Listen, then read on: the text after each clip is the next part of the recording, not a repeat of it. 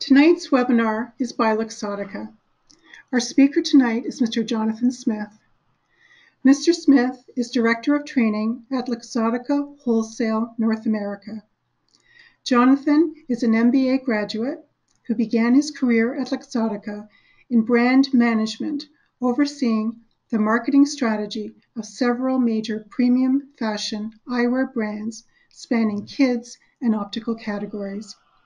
With over 12 years of experience in branding and marketing in the luxury, fashion, and beauty industries, Jonathan brings a wealth of business and product knowledge and is known for dynamic and compelling presentations which have impacted thousands of sales and marketing teams to date.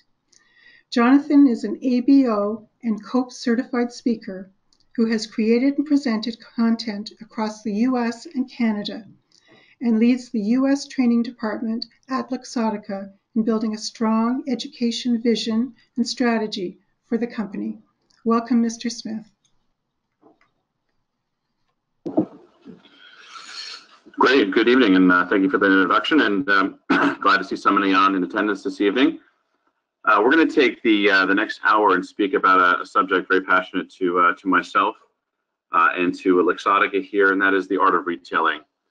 And in our industry today, we are challenged, and most in retail are still challenged today in really meeting the needs of the consumer or the patient in terms of serving them the right product, the right mix, and the right experience that the new consumer is really looking for. And so today we want to spend some time digging into the changing dynamics in the marketplace today, who that new consumer is and what they're looking for, and how we can look at evolving our retail space, our dispensary space, to be more in line with the expectations of this new consumer.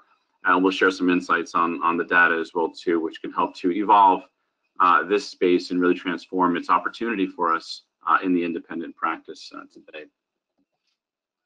I'd like to open up with this slide here, which is really what retail is all about.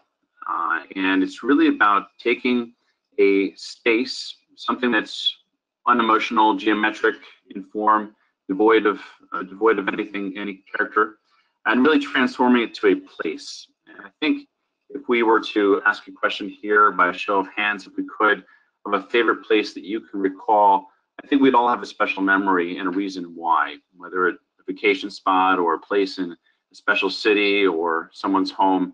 But there's certain characteristics that have taken it from this inanimate, this geometric space to a special place. And that's the beauty of retail. And retail done right helps to transform, helps to move us from that, let's say, unemotional, unimpactful space and becomes memorable, becomes shoppable. And it takes us from those need zones to these want zones where we desire. And I'm sure at some place in time, we've all walked into a retail space and walked back out with more than we anticipated on buying, right? We've had that moment of buyer's remorse. And that's the success of a transitional or successful retail space that helps us to transition, to transact, and convert us, and almost allure us into shopping. And that's the power of a particularly strong retail space. I particularly like this analogy here given by the CEO of Crate and Barrel. He likened retailing to a theatrical production, and I thought this broke it down quite nicely. And we'll be dissecting some of these elements in greater detail in our own dispensary world of optical as we progress through the presentation. But when we think about a theatrical production, maybe we have one in mind that's our favorite. Mine from childhood is Phantom of the Opera, for example. We think about the components that have to come together in a retail space to make it successful. And he likened it to this theatrical production. And he thought of the store as the stage with scenery, lighting, and music. And the products, they're that script. They have a story to be told, nonverbal and also verbal, right? And then the employees really bring it all together. They kind of act it out in that verbal, in that real life production. But a lot of things go into play there between the lighting, the music, the product, and then the verbal and nonverbal storytelling. And when they come together right, then they produce something, almost like the store produces a production in a way, and someone walks in and walks out with a different feeling, with an experience. And retail wants to give that experience, and today's consumer, today's patient is looking for a new experience, one that's even more theatrical and more even hands-on and interactive. And that's the importance of retail today. So we'll open it right up immediately here in terms of a quick poll here, and the poll is now open. And the question here in regards to the retail optical space is this. A retail optical store is best described as all of the following except which? So think about what we just talked about briefly in terms of retailing as a theatrical production in the different components of a retail space, and think about what would be the optimal optical store production needs in terms of the retail space. We'll wait for some of the polls to come in.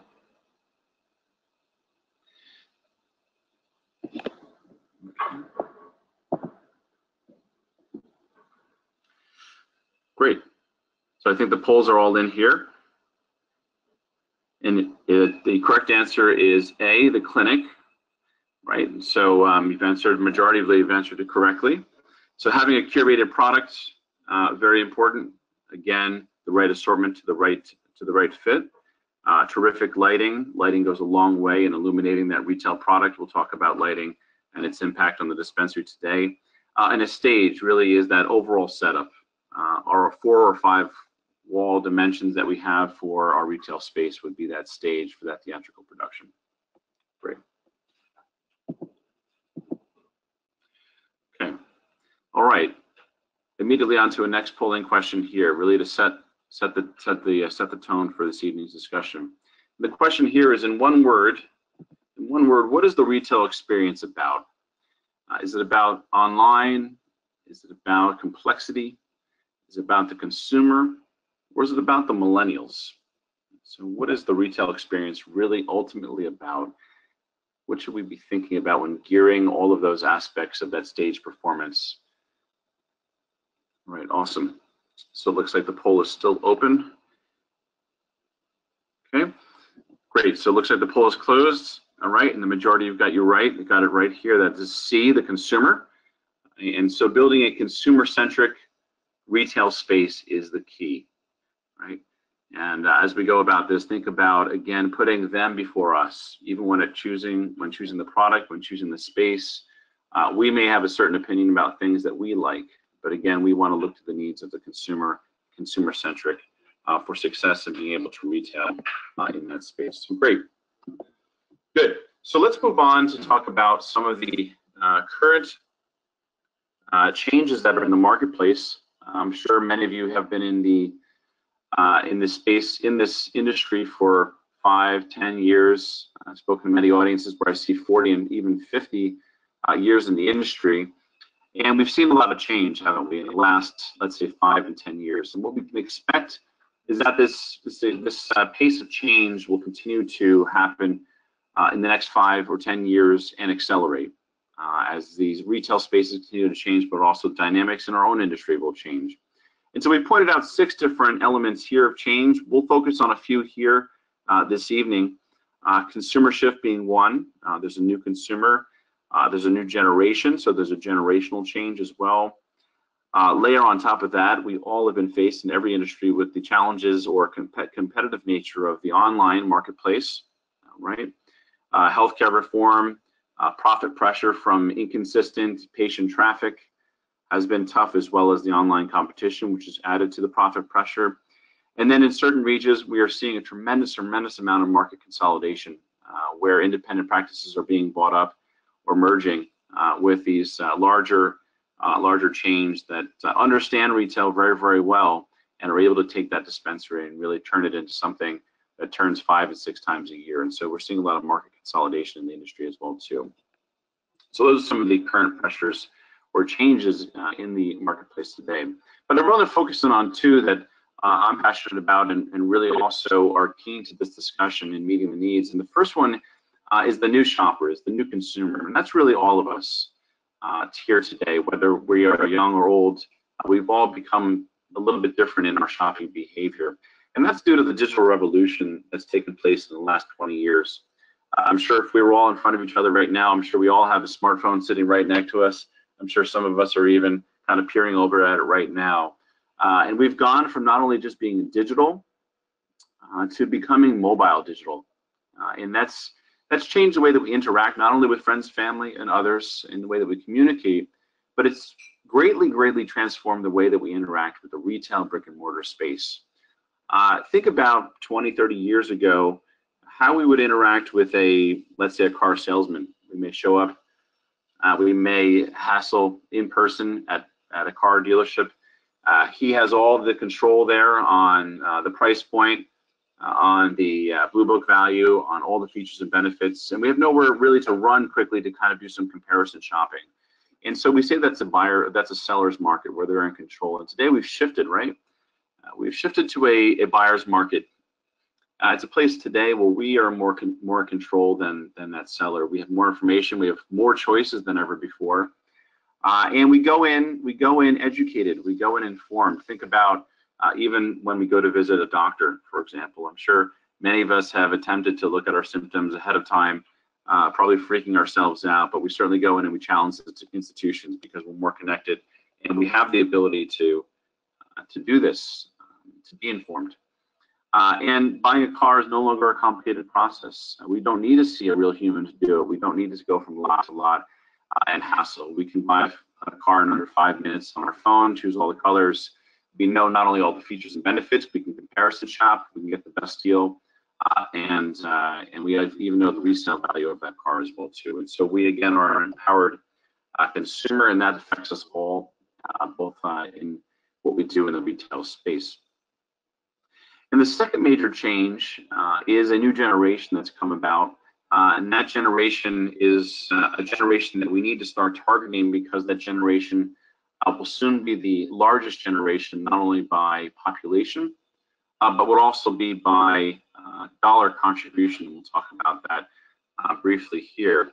And so this screen here with these 5 generations I find very impactful, because as we're living longer, these 5 generations, from the silent generation all the way down to the Gen Z generation there, or the next generation as we've targeted here on the slide, are walking through our dispensary today.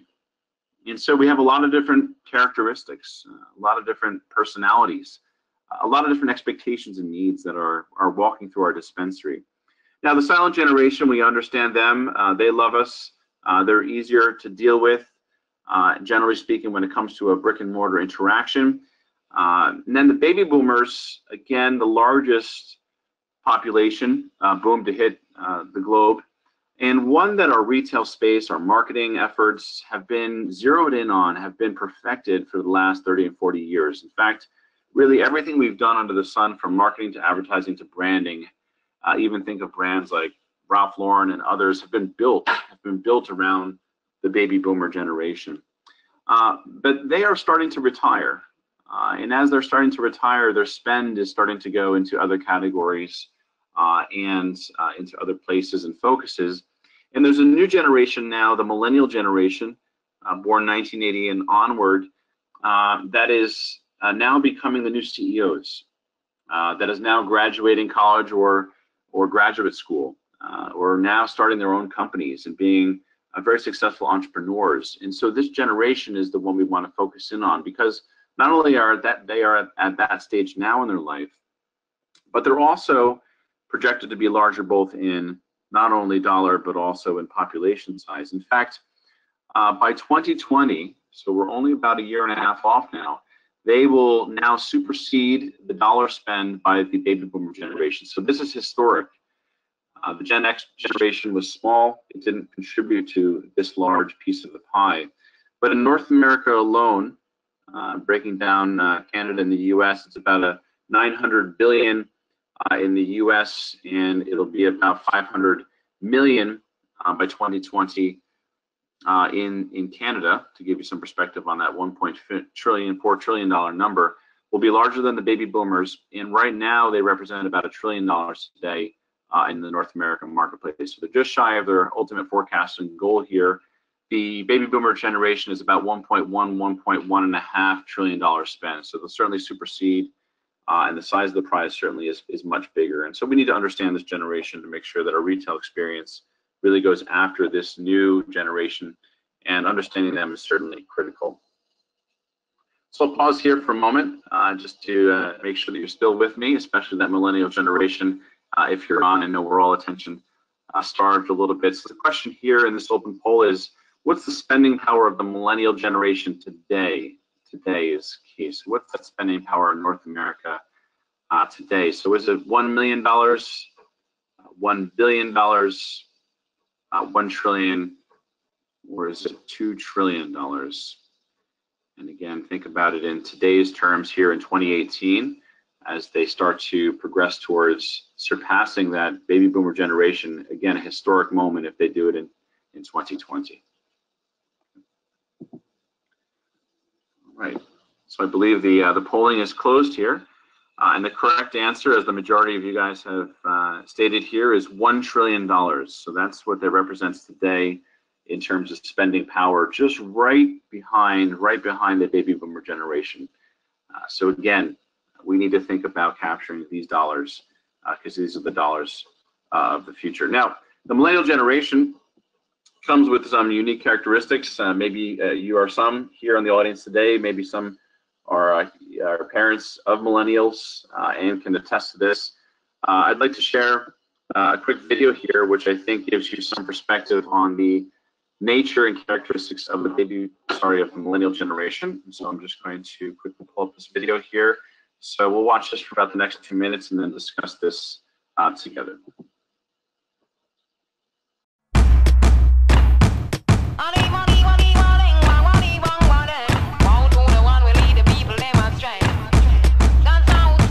We are consumers. Yes, we are what they sell, but like that they tell you us twice a share. Cancer is tumor. They grow and they swell, leave us not feeling well. The leaders are devils from it. Like here we breathe a system. Nobody cares, you become a victim. People been asking what's wrong with this thing. Why the leaders are turned and twisted. Yeah, we the people, we are all insisting. We need a better way, we're only existing. Big money pay, so we not beg this thing. Send a message and I hope they're listening. How come all this money has been spent and then we get nowhere? How come? It's so funny how the honey has been eaten by them days. Didn't we pay for the education? So how comes the youths for the segregation? Poverty breeds crime and degradation, the enemy of every nation. Yeah, didn't we pay for the medication? So how come the sick get no dedication? How comes the youths for all a meditation when you burn out the vegetation? Say them in control but them lost in confusion. So many problems and there's no solution to the everyday issue, poverty and pollution. When will they ever find a resolution? How we spend the money, what's their contribution? Political gestures full of lies and illusion. No more fancy speech, time for evolution. Resolve this thing or revolution. How come all this money has been spent and then we get nowhere? How come? It's so funny how the honey has been eaten by them babes. We are consumers. Yes, we buy what they sell, but like that they tell you us twice a share. Cancer is tumors. They grow and they swell, leave us not feeling well. The leaders are devils from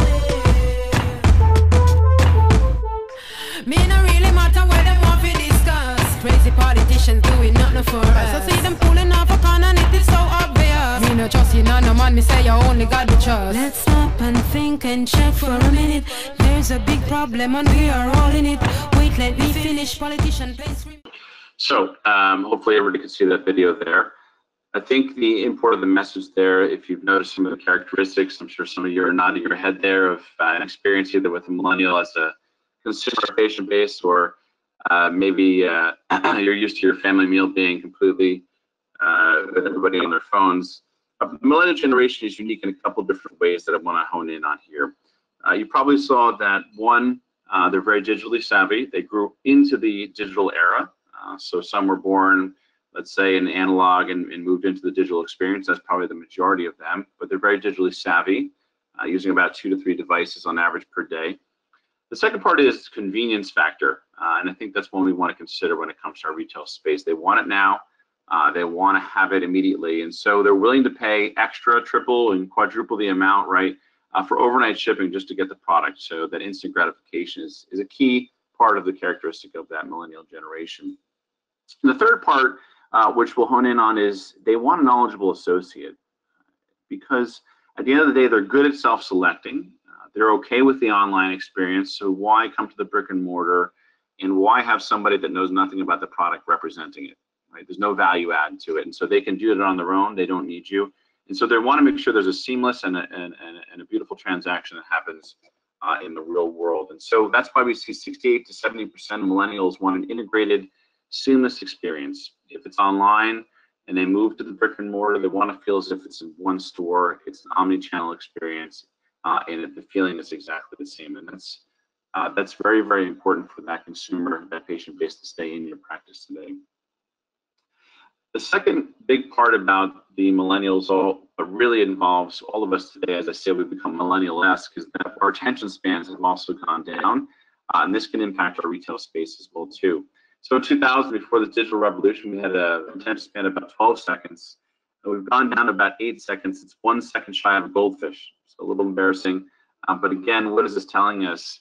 It's telling us that those that are coming through our door are attention starved. They have a bit of FOMO, right? And they want to be somewhere else. And they're very engaged with what's happening on their phones. And so we have to keep them engaged, especially thinking about also our branding and the nature of that. Good. So the polling question here is, all of the following are changes affecting today's optical, except generational change, healthcare reform, increased market segmentation, or online. So think about that slide that had the 6 different market changes. Think about the different industry pressures that we're facing today. Which one is not a current industry pressure?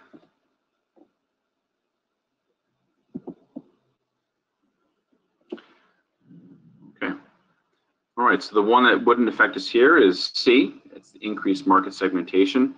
But online, healthcare reform, and generational change were all key elements of change and pressure in the industry today, especially the generational change with the millennial, the online competition, and even healthcare reform in different aspects continues to add pressure to profit margins as well too.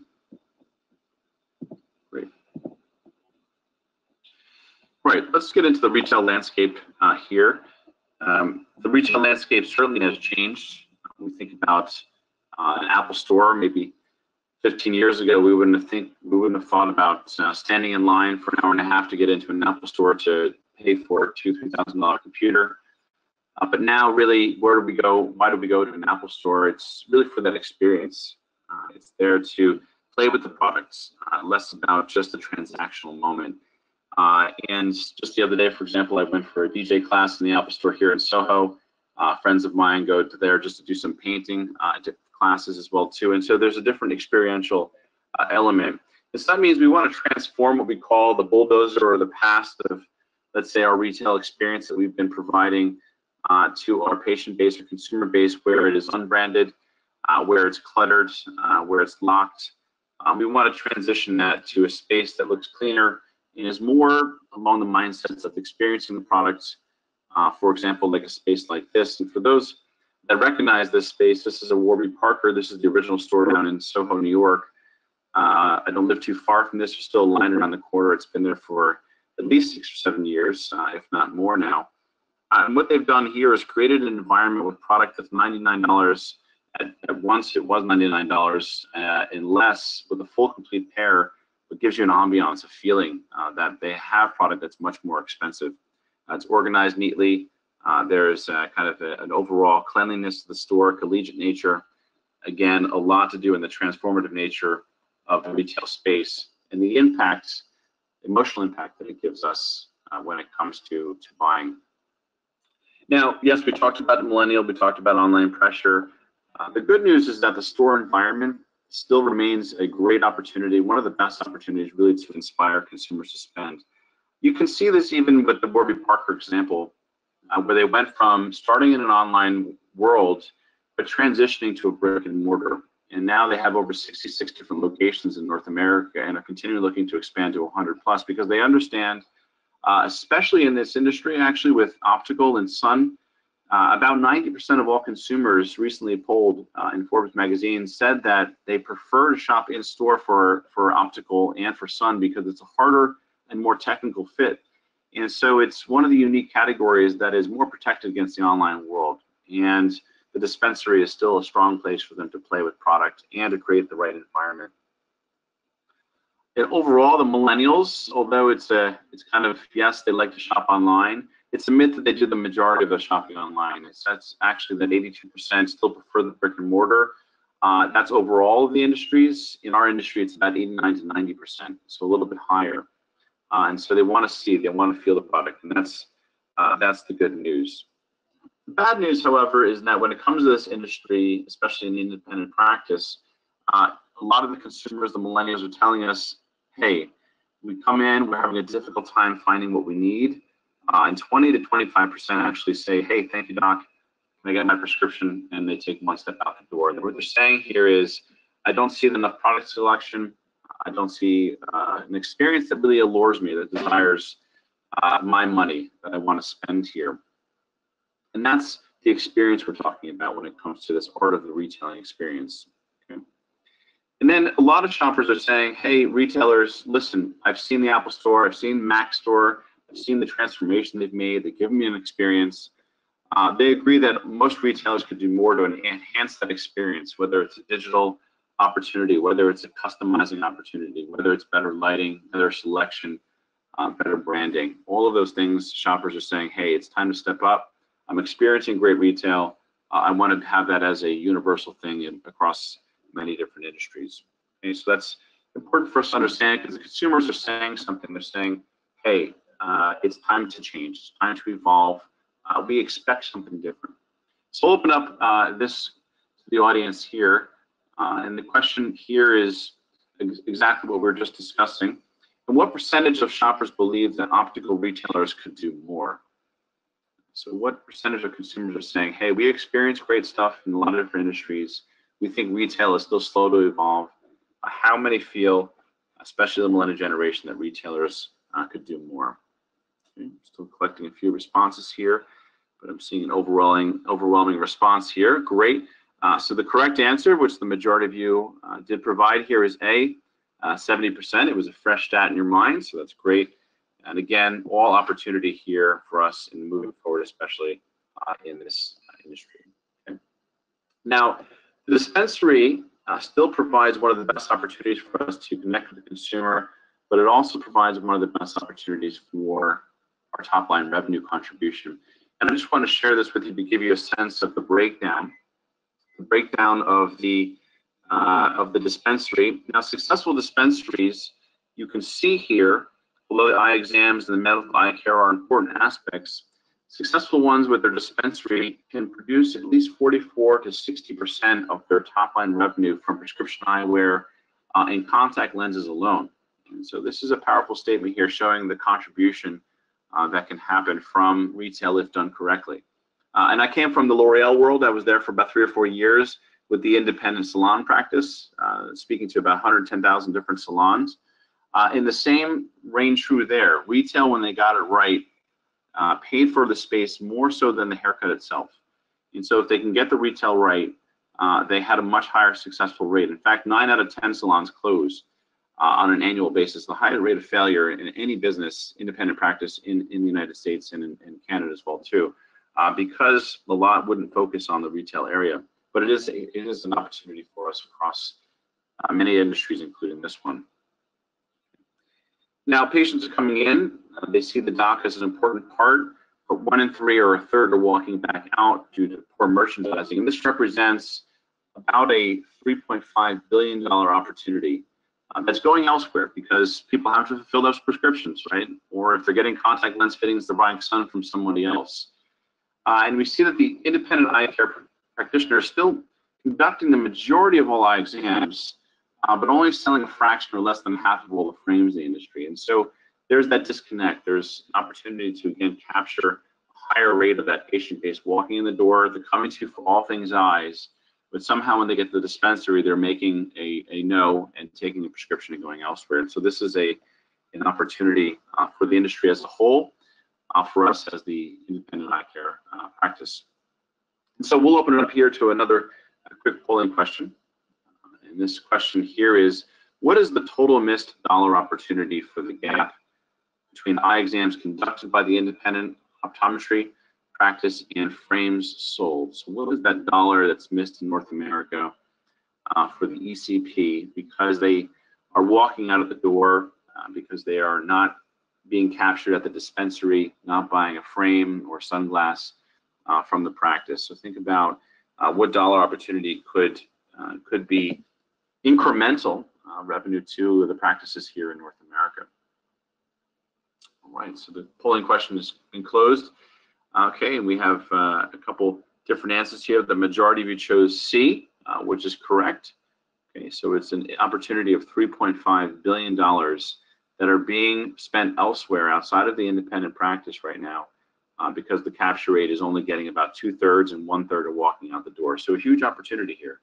And again, it comes down to that retail space that we'll talk about in a second. Okay.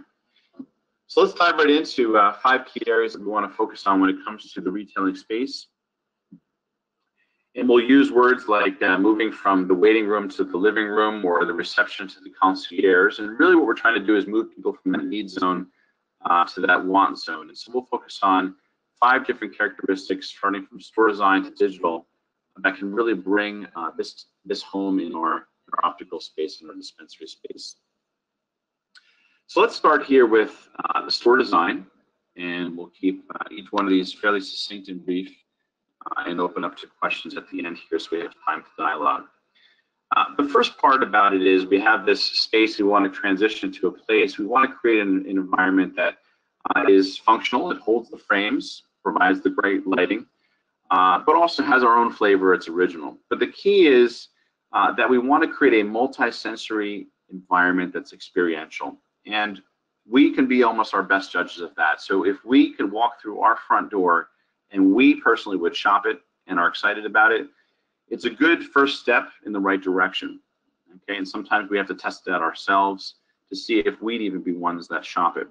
The second question to ask is, after we say we would shop it, does it transform me from the zone of I need to see the eye doctor, I need to see well, to I want to buy frames and I want to pay more to express myself and look better?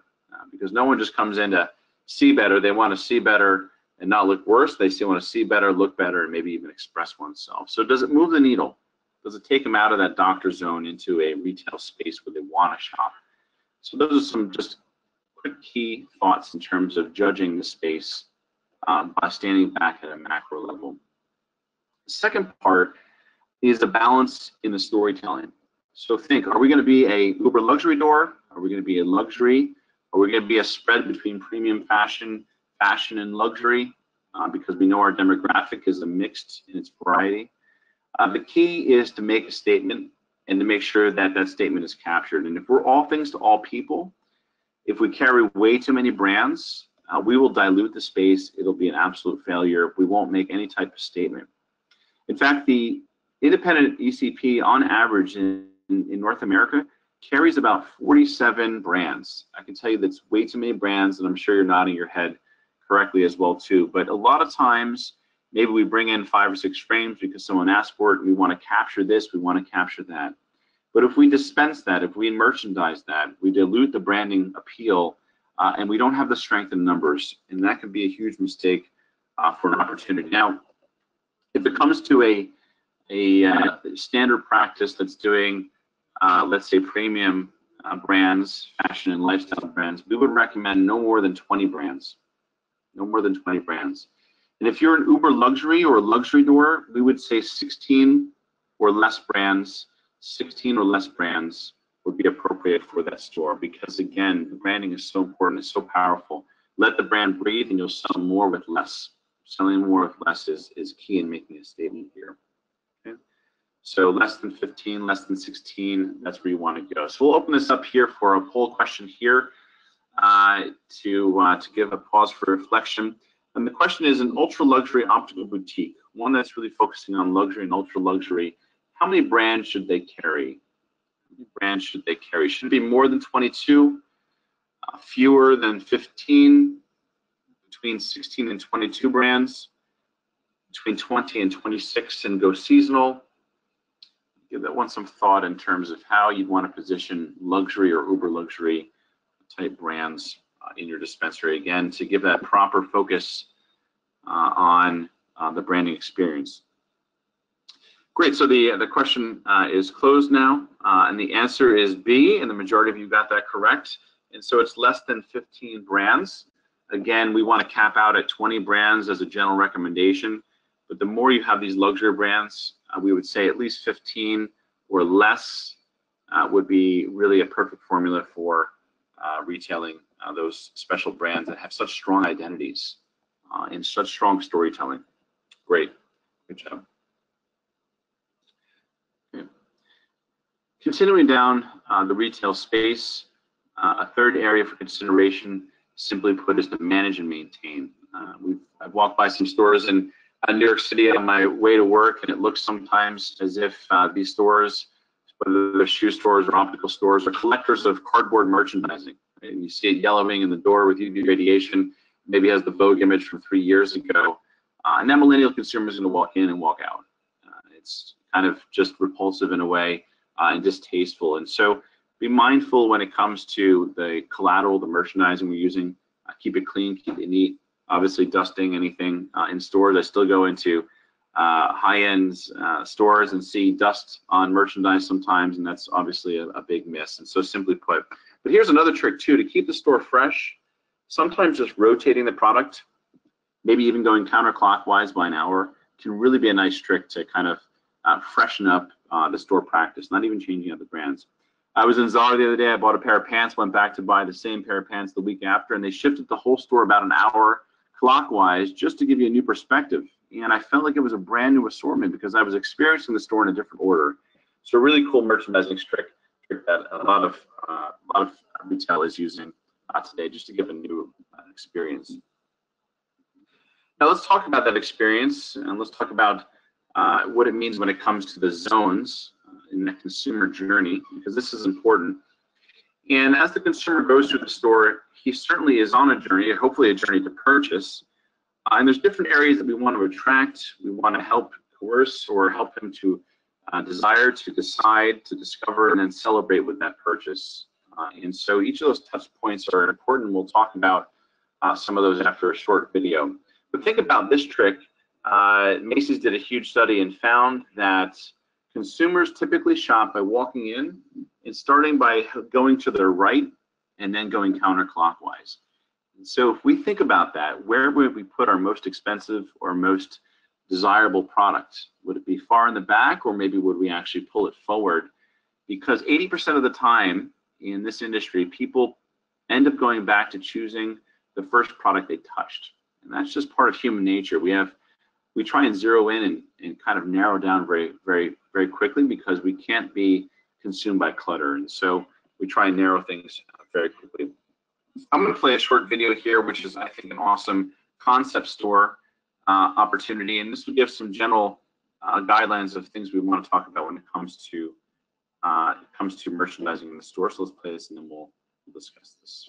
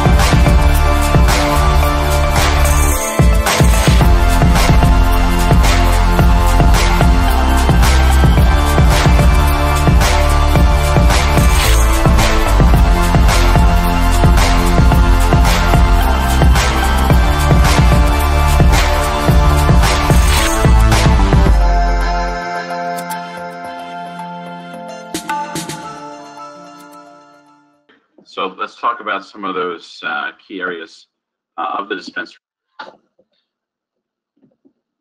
Hopefully you noticed some things there that were unique about this space, like a concierge area, and the way that the product was also, let's say, merchandised from highest product back to lowest product, the key areas of lighting, and even the eye exam being all the way in the back, something that Warby Parker does as well too, as the retail is the foremost part of it, and people want to play with the product, and that's kind of the thought process there, a lot of that concept of the dispensary. For many of you that do window displays, one thing to keep in mind is that they have stopping power if they're done right, and the message should be simple and should be clean and impactful, and be able to be something that someone can get within a fraction of a second, right? And so these are some examples of windows done at Bloomingdale's 59th Street, and Louis Vuitton here with sunglasses have stopping power and one clean message. But a trick to window displays in general, if you're using them, is if you're trying to promote a product and you want somebody to buy that product, it's good to repeat that product as soon as someone takes one step in the door, because oftentimes they'll try and search for that product with 1,000 frames in the board space, and they won't be able to find it. So a good trick is to obviously have stopping power with maybe a pedestal right there as they walk through the store. All right. The second key area is curated assortment. Finding that right mix as the product, as the retail space has value. We want to make sure that we have the right brands in place that pay their real estate, right? And so they have to turn, and that's key. So in terms of deciding, one is getting to know your consumers that are walking through the door, understanding the demographics of who they are. And we can do this by looking at some simple tools through Google, through census data.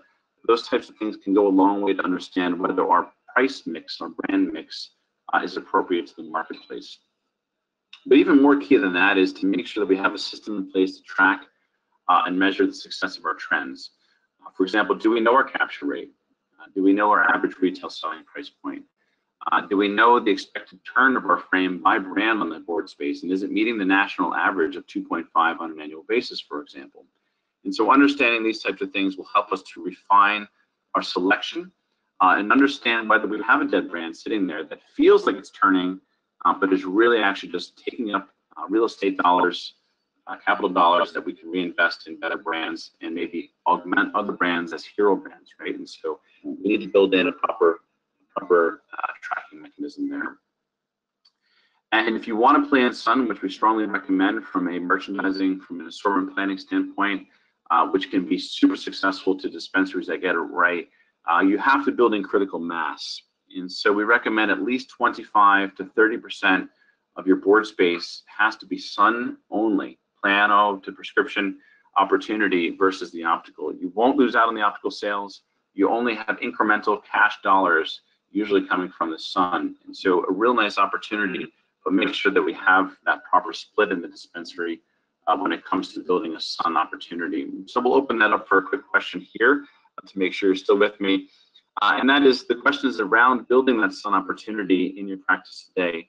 And so to be effective for sunglasses in the optical balance here, how much sun should we carry? It should be A, between 25 and 30, B, only show sunglasses by brands, less than 100 units, or one sports brand and one fashion brand.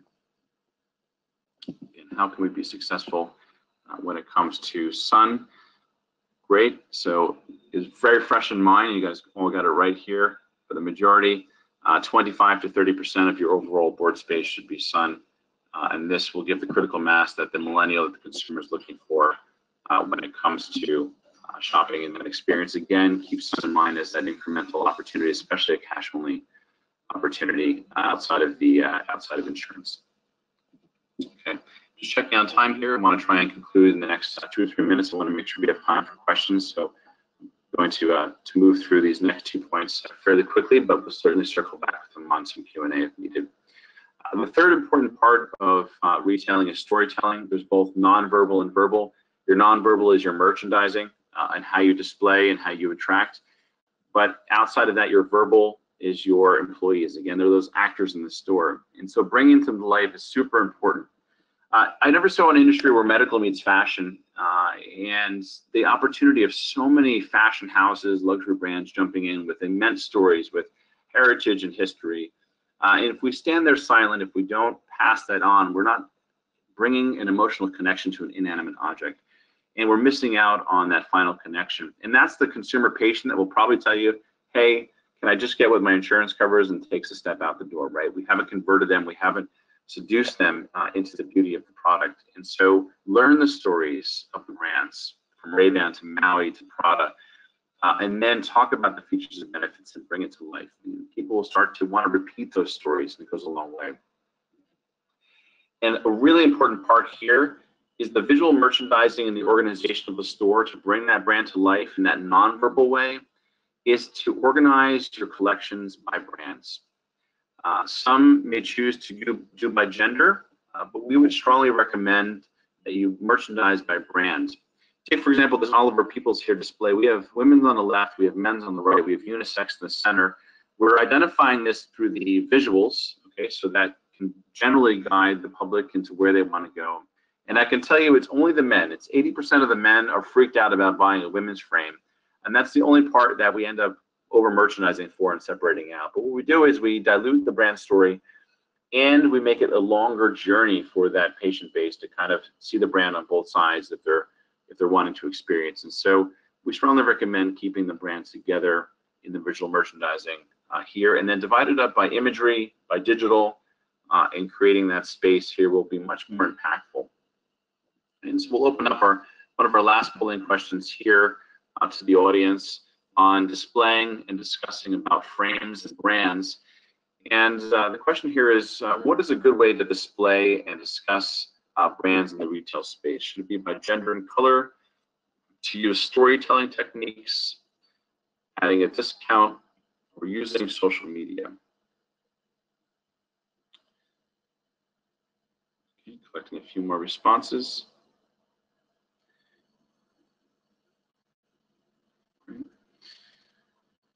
All right, good. So again, the majority of you answered correctly here, and that the answer is B, to use storytelling techniques. It's a little bit of a trick question there because I didn't talk about merchandising it by brand, but by using storytelling techniques, we are merchandising it by brand because we're telling the true story of the brand, okay? And that will come to life. And especially the millennial, they're loyal to brands, they know brands very, very well, and they want that full brand impact. And so merchandising by brands. Again, looking at an image here where there's an attempt at some branding, but I think the feeling is unanimous here of a bit claustrophobia, dim lighting, right? It looks more like a storage closet than anything else. And again, this is not proper visual merchandising. This would lead to somebody saying, hey, let me get my prescription, and walking out. Okay, last 2 points here is a knowledgeable staff. At the outset, we talked about the millennial looking for knowledgeable staff. And 91% of people, especially in the eyewear industry, are looking for that perfect fit, okay, that frame advisement, because it's a very technical fit. And so empowering your staff with tools to be educated, to be knowledgeable, not only on frame fit, but also on brand, is going to really, really set you apart from the experience look at in the self-selection zone. And again, that's online. They can do that.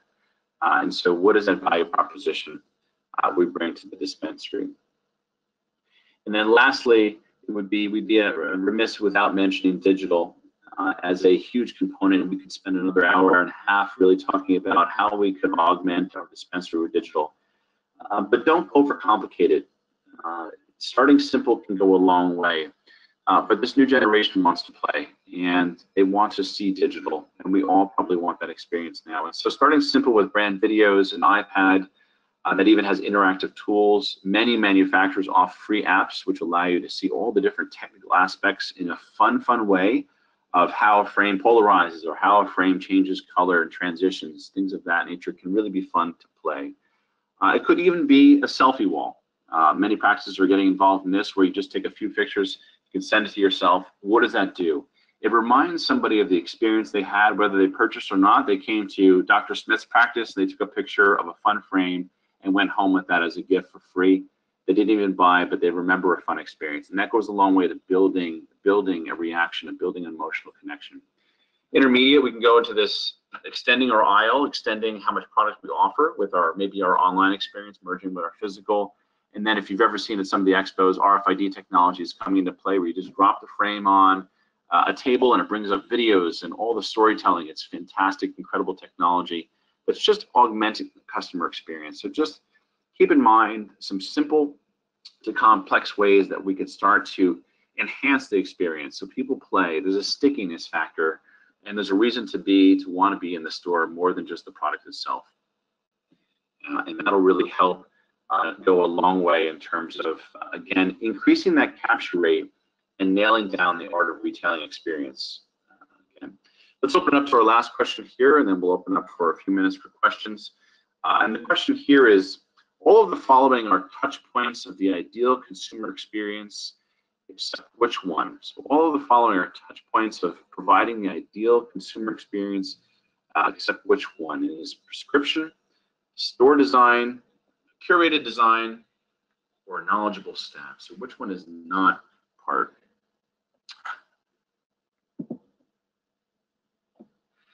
Okay. Waiting for a few additional answers here. Which one is not part of successful retail dispensary? And it's now closed. Okay, the majority of you answered correctly, and that is prescription. And that is not part of the elements that we talked about. So we talked about the importance of store design, the impact, a curated design, one that's unique but speaks to who you are, and the frames that you offer, right? If it's luxury, make sure it's a luxury environment. And then that knowledgeable staff really brings it home as the actor is telling that story. Great, fantastic. Good. All right, so that concludes the art of retailing. I think there was a lot to digest there. Tried to move fast here at the end to make sure that we have a few minutes for questions. If you do have some additional questions, however, please feel free to contact me anytime here at the email address on the screen. I know the lecture also is being recorded, and so we'll share that with you afterward. But it's been a pleasure here this evening, and I'd like to turn this over now to Cheryl and the crew for some additional dialogue and also some Q&A. Great, thank you, Jonathan. So we have a few questions here, but if any of you have other questions, please type them in. So the first question, Jonathan, is why do you not recommend merchandising by gender? Yeah, merchandising by gender, if you have a powerful brand, fashion brand, Prada, Chanel, others, you really want to make sure the story is not split in two. And so when you create a strong storytelling experience, you keep it in one location. And this is proven time and time again to be much more effective to the consumer mind who walks in, can spot the brand, and takes themselves right to that journey. It's a shorter journey. They have to go to one space. And the impact, the allure, the desire that it creates is much more impactful than splitting it in two. We found that to be effective across really all industries. Great, thank you. We have another question. How much real estate do you recommend per brand? Great. So we talked earlier about 20 brands max, and so we'll use that as an illustration. And then if you want to go on the SKU basis, we would say 5% of your SKUs per brand, and that gives you 5% times 20 brands, or 100% of your store. So 5%, use that as kind of a way to kind of measure out the SKU count. So if you have 1,000 frames on the board space, you can do it by percentage there. If you do have hero brands, we would say notch that up to 10%. If it's a big lifestyle brand, and then dial down some of the other brands to 18 or 16 brands, and dial up the percentage on those hero brands. 5% is at minimum, 10 to 15% should be the board space for your top end brands. Great, thank you. We have one question here. If I dedicate 25 to 30% of my board space to sun, won't I lose out on optical sales? Yeah, that's a common fear. Remember, however, that the consumer or patient base only needs a certain amount of brands to choose from, and they just need to be the right brands. And so you'll find often that you'll probably end up cannibalizing yourself with so many brands in the store anyhow.